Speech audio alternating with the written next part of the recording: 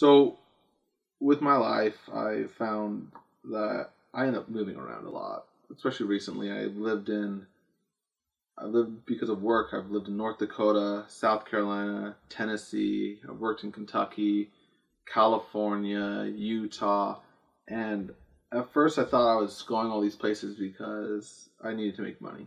I needed a job, and I prayed and I asked God for a job, and this one came. And I'm like, God gave me this job to make money. And I was. I wasn't complaining there. And I realized when I was living in Tennessee that I had only been making money. I hadn't been doing anything of any greater value. And I was reading the Book of Mormon, and the story of Enos stuck out to me. And Enos is the son of a prophet. He's not a bad guy. He's not an amazing, crazy, awesome prophet. He's just a normal guy like us. And he shares the story of when he finally got it and when he started becoming a dedicated disciple of Christ. And this is what he says. He says, "Behold, I went to hunt beasts in the forests, and the words which I had often heard my father speak concerning eternal life and the joy of the saints sunk deep into my heart." And at that time, I was living in Nashville, Tennessee. And I'm like, yeah, I came to Nashville to earn money. He went to the forest to hunt beasts. I came to Nashville to earn money. And I was thinking about the scriptures, and he was talking about how he was thinking about the scriptures. It says, "And my soul hungered, and I kneeled down before my Maker, and I cried unto him in mighty prayer and supplication for mine own soul. And all the day long did I cry unto him.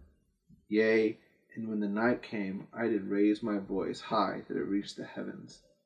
And there came a voice saying, Enos, thy sins are forgiven thee, and thou shalt be blessed." And that part of the story never hit me like that before, that because of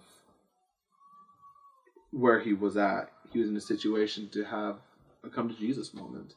And I love that story because what happens next is after he had confirmation from God that his sins were forgiven, the next thing he desired was to share with others. And so he started praying and asking for his brothers.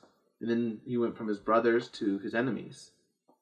And when I was living in Tennessee, I made the decision that I wouldn't be ashamed of Jesus Christ. And I would share what I believed and what I knew, and that he was my Lord and my Savior with all those around me. And it was amazing to see people open up.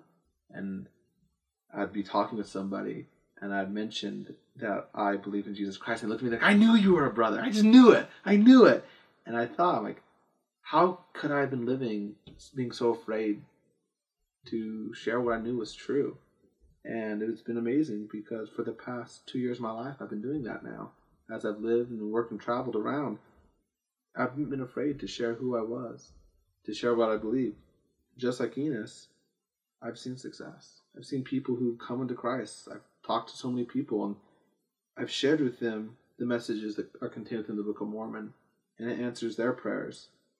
And they kind of have this moment just like Enos. I'm like, I came over into your life because of one thing or another. Tonight you may have had an order fulfilled, but in reality, tonight you may gain your soul like Enos did. And that's why I love the story of Enos, is because I see it every day. Every time he felt the urge to go out and get some crack, he would grab the Book of Mormon instead. And I mean, some days we would come back and he would have read like 50 pages just because I guess he had lots of temptations to go use drugs.